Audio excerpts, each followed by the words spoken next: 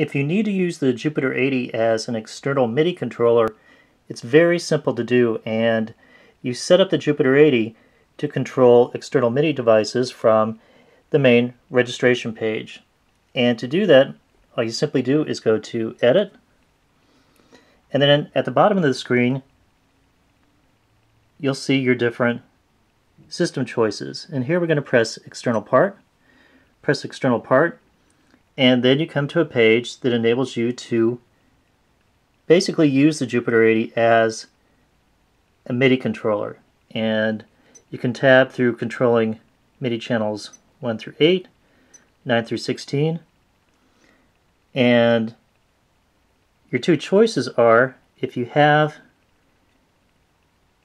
the Jupiter 80 set to internal, then an external device such as Sonar X1 or another DAW program can take and access the Jupiter 80's internal sound engine. If you press external, then the Jupiter 80 can now act as an external MIDI controller. And basically, to control different MIDI channels in your DAW or different hardware, you simply go and press the different channel of the device that you wish to control.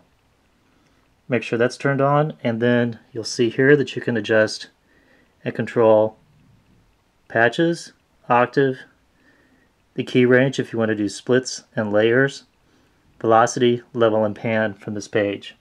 Once you've made all your settings, then simply go to the right button at the top, press right, name,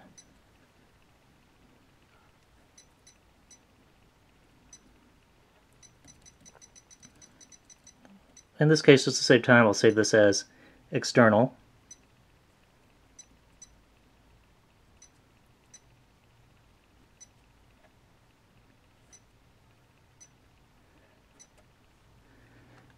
Press OK, and then save that to, notice I'm pressing enter, and then save that to an empty registration slot on your JP80.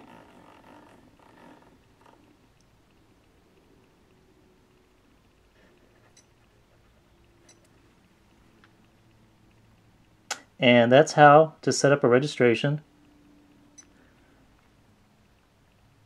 and use the Jupiter 80 to control external MIDI devices.